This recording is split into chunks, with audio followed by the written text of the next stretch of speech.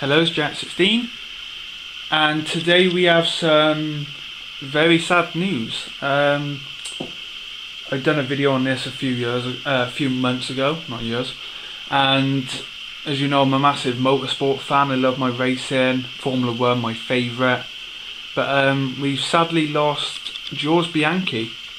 You may remember I've done a couple of videos on Formula 1 just to talk about his accident and that, and I was really hoping he'd make a full recovery, because he was definitely going to be the next world champion as soon as he got out of Marussia and he was going to Ferrari.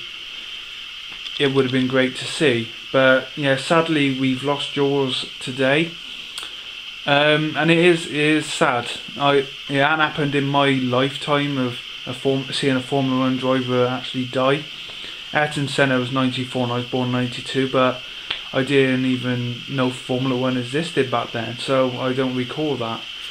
So it's very sad news, and it is devastating to me because I'm a massive motorsport fan, and we've lost some good drivers over the last few years, Dan Wilden being one of them in IndyCar.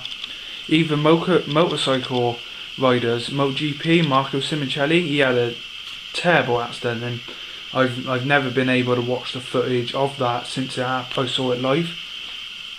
So it's very sad. I don't really know what to say there. His accident was bad. Formula 1, a lot of fans do like seeing the crashes and that, and personally, I'll be completely honest with you, I do like seeing crashes in Formula 1.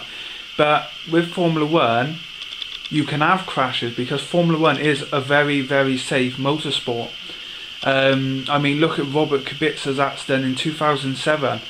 That car was absolutely destroyed. You could see his legs hanging out of the front of the car, and all he had was a bruise on his back.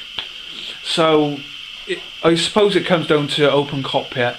A lot of fatalities in open wheeled motorsport is head injuries. Felipe Massa 2009 was hit by a spring from Rubens Barrichello's Braun car. And he was very lucky, I gotta admit. I really didn't think he was going to make it after hearing what happened to Ayrton Senna and that. So I was very pleased with that. And like I said, you do expect to see crashes in motorsport, and it is entertaining. And Formula 1, there was a big crash last year with Kimi Räikkönen at Silverstone. That was a massive crash. I mean, the front of the car went through the barrier. They had to red flag the race until the barrier was repaired. And he walked away with that fine. A bit winded, but he was fine. And he had a big crash at Austria this year as well. So, like, you do expect to see crashes, but I don't know what to say really. Jules Bianchi's was a freak accident. I don't know how he went off the track. I haven't really read about that. I have seen the footage, and it is terrible.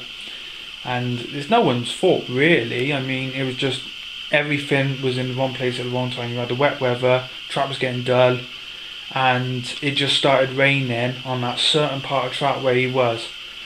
So it's very sad news, and this video is kind of dedicated to him. I do support all the Formula 1 drivers. I'm not just a Vettel fan, a Hamilton fan. I support Formula 1 as a motorsport, I really do, and I support all the drivers. I don't care who wins.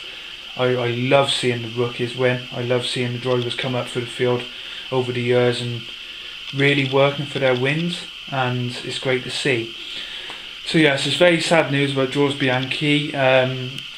His family, all my thoughts were his family straight away, and I'm sure nearly everyone who's a F1 fan is exactly the same. So it's very sad news, and we will miss you, Jules.